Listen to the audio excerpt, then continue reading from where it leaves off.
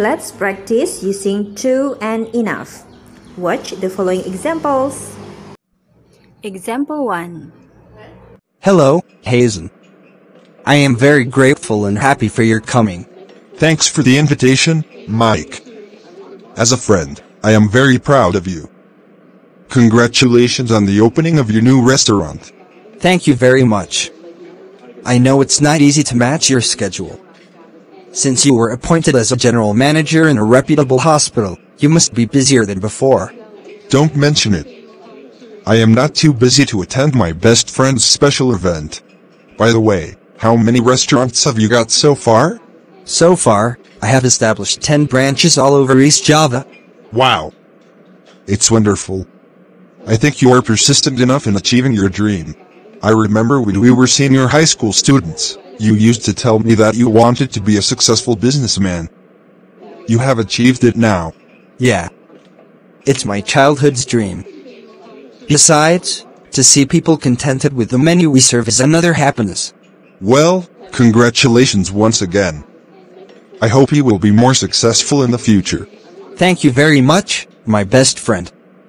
I wish you all the best too for your career. Thank you, Mike.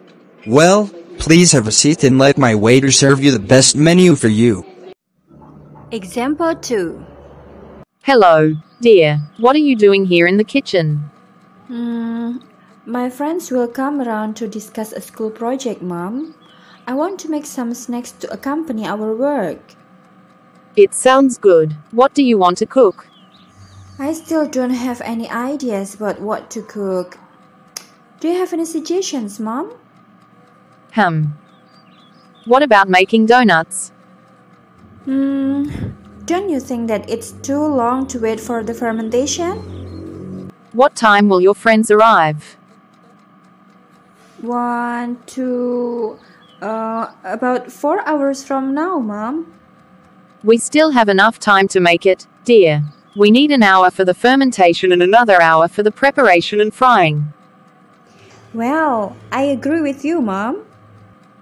By the way, would you please help me to make it, my kind Mama? Yes, of course, dear. Let's start now, shall we? Okay, Mom. Example 3. Excuse me, sir. Do you know where the public library is? It's on Sudirman Street, near the town square. Can we go there on foot? I think it's too far to go there on foot. You had better take a streetcar. Just sit down here and wait for the streetcar. Thank you, sir. By the way, what will you do in the public library? I want to borrow some books for my research. Yeah, you can find enough collection of books from various fields there. What about you, sir? Where will you go? I want to go to the book expo in the town hall. It's on the opposite side of the public library. Great! What a coincidence. It seems that you are fond of reading book. What kind of book do you like to read? I am very keen on reading books about agriculture. I want to look for a book about hydroponic farming in the expo. Marvelous. It's interesting enough.